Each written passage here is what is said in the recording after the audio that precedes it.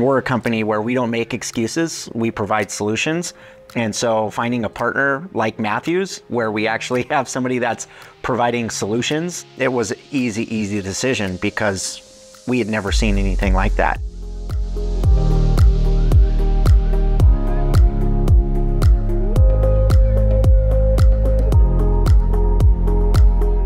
If you look at what makes EstiFrame successful, it's information. So, you know, we're selling this big giant 60-foot saw, and what sells it is that print head, right? That's the key, that's the secret sauce for EstiFrame. Putting the information on the material so that the customer understands how that gets built.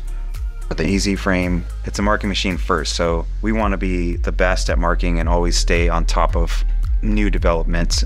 Our goal is that it needs to be reliable and print well, print after print after print. Prior to using the Matthews technology, we were spending a lot of time going back out into the field and dealing with problems that were all pointing back to the printer. And sometimes we'd have failures with the equipment failing right out of the box. So when we got our first Matthews system, we had the first demo unit up and running in the first day. We got our first unit and it was the print head with the bottle attached directly to the print head, and that's it. And then a controller. Very streamlined, very sensible. It's an amazing print controller. And to my surprise, it was an XML-based language, which I thought was, wow, this is amazing. What we really liked about it was the fact that you can literally manipulate the XML on the controller itself. We were really impressed. As a product manager, the main thing I'm looking at is how often are we having to support the technology and how much of a drain is it on us and the customer to support. Once we implemented the Matthews, we literally haven't had a system fail in the 2 years that we've been running them now.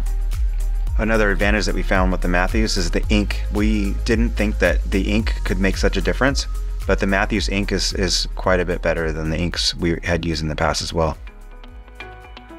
Hi, my name is Oscar Geary, and I'm the production manager here at RJP Framing. Basically, what RJP Framing does, we create these prefabricated walls to send out to the job site, so all they have to do out there is just stand up the walls. Yeah, no, working with EasyFrame, it's been nice. And now the machine's a great machine. It's very well made.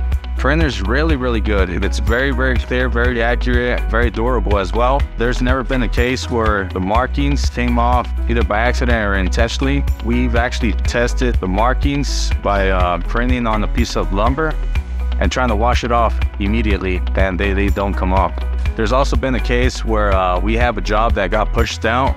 It got pushed out like about 6 months. The lumber aged due to the sun and the weather, but the markings still stayed on the plate.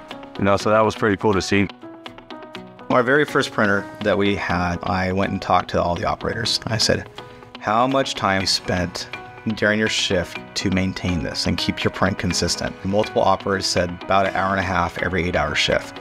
That was enormous amount of time in my mind.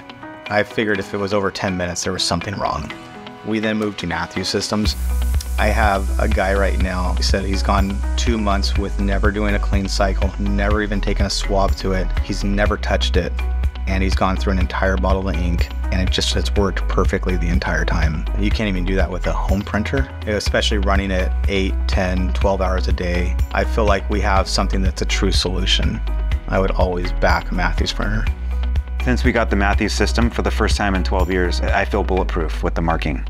I love the support and the service and the friendships that I have with the Matthews team. Without Matthews, we would not be where we're at. That's a fact.